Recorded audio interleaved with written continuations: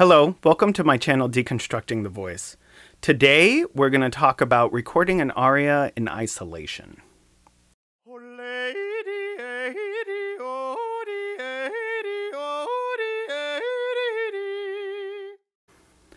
Last year was a fantastic year for me because I had so many live performance opportunities.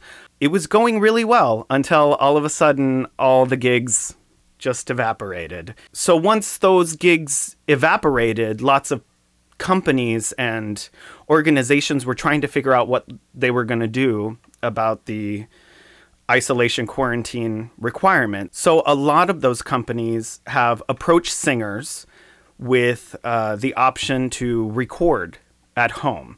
I have been doing my YouTube channel for years. Honestly, for the last year or so, my setup has been pretty consistent, and I'm really liking where it is. And I haven't had time to do my YouTube because I've been recording songs for these digital concerts.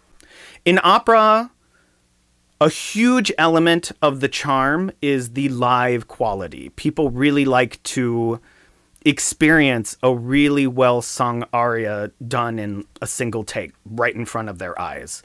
Unfortunately, things are pre-recorded, but you can take an aria in a single take, which is probably the closest thing to doing it live. What I do is recording is a lot more trickier than singing live. And it lasts longer. So I do at least give myself the liberty of multiple takes. General rule, I take 3 full takes and leave it at that. Then I'll go in and edit. This aria, I went ahead, first and second takes, I felt pretty good about that. I went ahead and took a third take. The third take I didn't like in the moment, so I went ahead and took a fourth. Usually when I take my takes, I do not just finish a first take and then immediately go into the second take. Especially with arias this big, you need to have a rest. So I give myself minimum 15 minutes on average of a break, just depending on how I feel. So a recording session, depending on the length of the aria itself, usually takes about an hour and a half to 2 hours. And that doesn't even factor in specifically how long the aria is.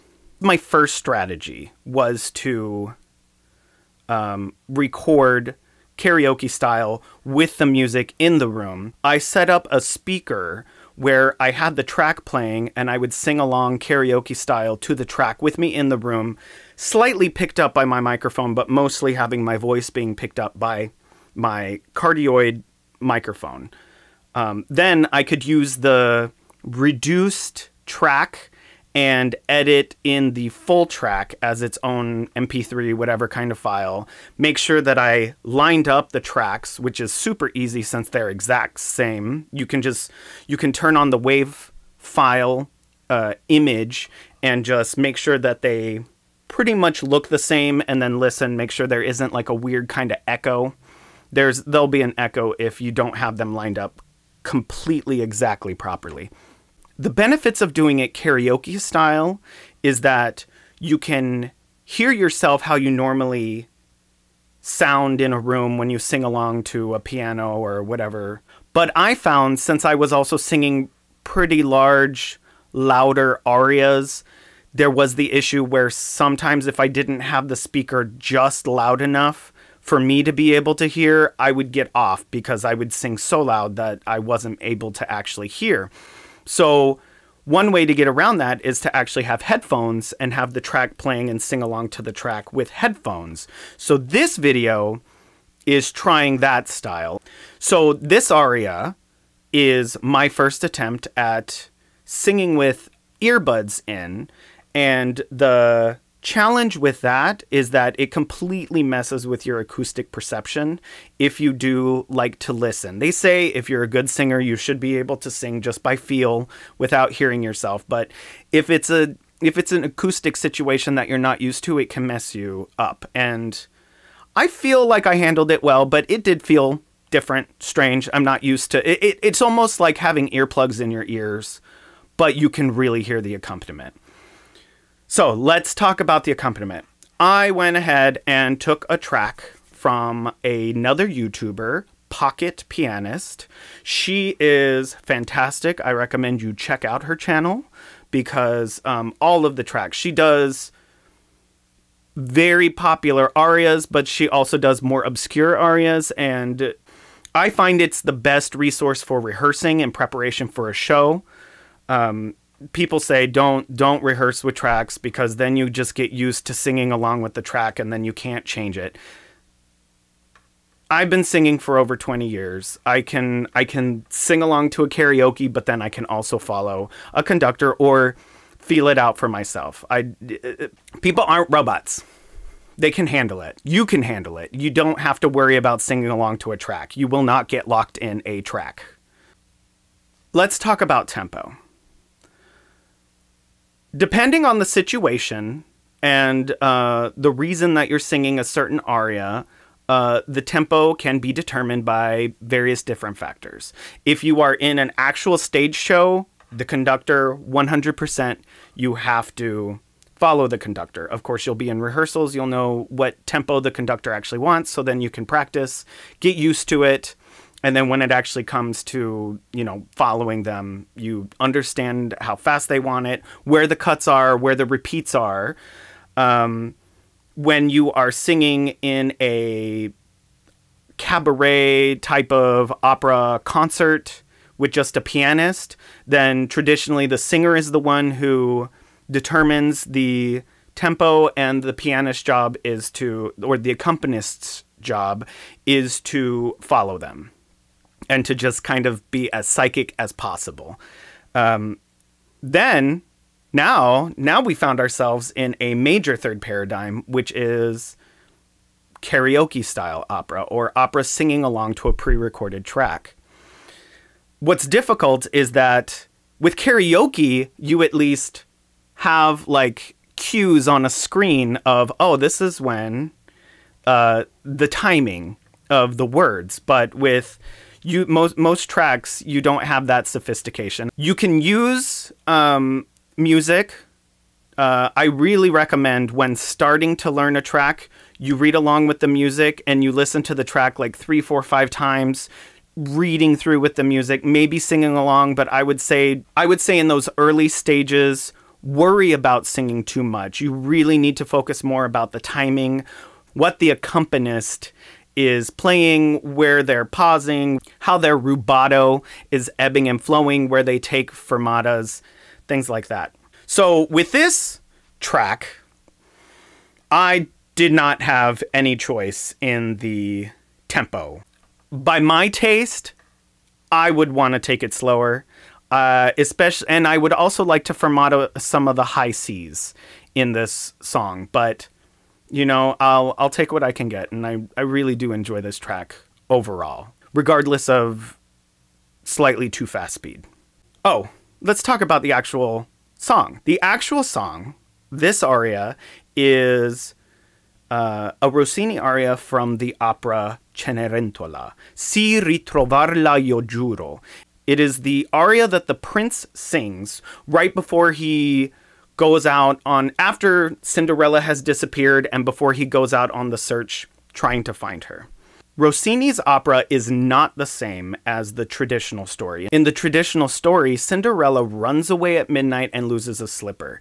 In the opera, she gives him a bracelet, and he has a bracelet that he has to, like, find the matching wrist. I don't know. Bracelets can be worn by anybody as far as I'm concerned. It's a very strange change. There's a lot of weird changes in the Rossini version of Cinderella, Cenerentola. Speaking stylistically or genre-wise, this is a Rossini aria. And Rossini and Donizetti, for me, as a tenor, they're quite similar. They're both very light, tend to be pretty high and quick. I would say that the more well-known aria that this Cenerentola aria is similar to is Pour Mon Âme, which is the Donizetti tenor aria from La Fille du Régiment. And that one is famous because it's got 9 high Cs. It depends on how many times you repeat it. This one also has many high Cs in it, and it depends on how many times you choose to repeat it. So obviously I'm using her cuts, I'm using her amount of repeats, and I do cut out the chorus words. It's such a slight part of the aria, and really it's the lead singing along with the chorus or engaging with the chorus, and since I have no chorus to engage, I've just taken those out, and it makes it a lot easier, especially since I was having to deal with the tempo. So here is my Si ritrovarla io giuro.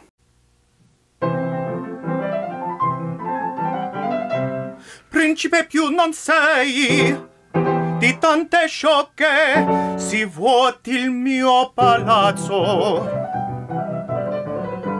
Olà, miei fidi, sia pronto il nostro coccio, e fra momenti così potessi aver la lide venti.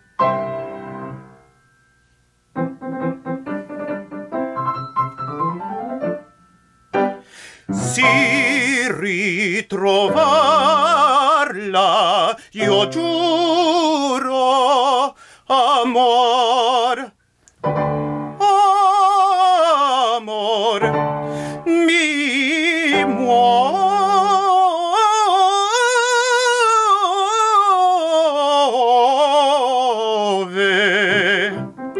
Se fosse in grembo a Giove, io la ritroverò. Se fosse in grembo a Giove, io la ritroverò. Se fosse in grembo a Giove, la troverò, sì, la troverò. Sì, ritrovarla io giuro, amor, amor mi muove. Se fosse in grembo a Giove, io la ritroverò. Se fosse in grembo a Giove, la troverò, sì, la troverò. Io la ritroverò, io la ritroverò, ritroverò, ritroverò, la ritroverò.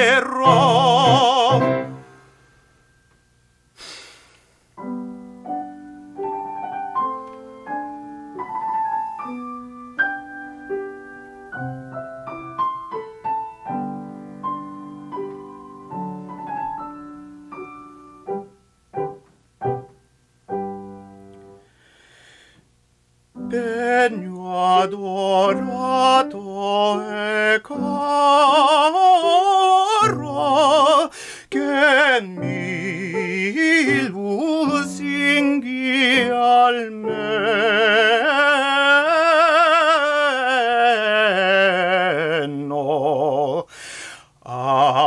come al labbro e al seno, come ti stringerò,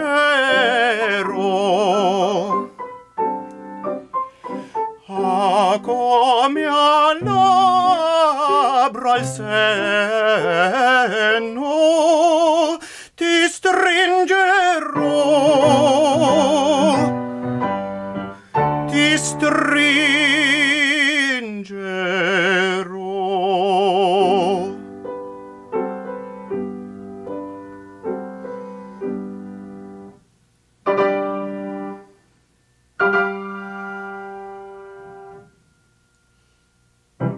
Dolce speranza, freddo timore, dentro al mio cuore stanno a pugnar.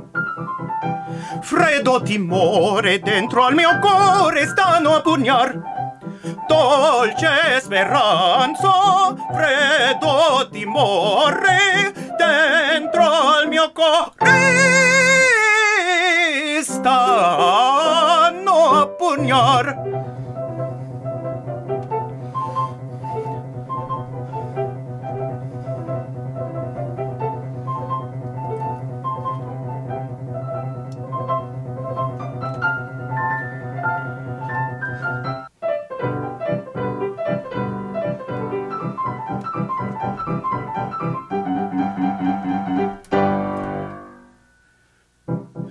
dolce speranza, freddo timore, dentro al mio cuore stanno pugnal.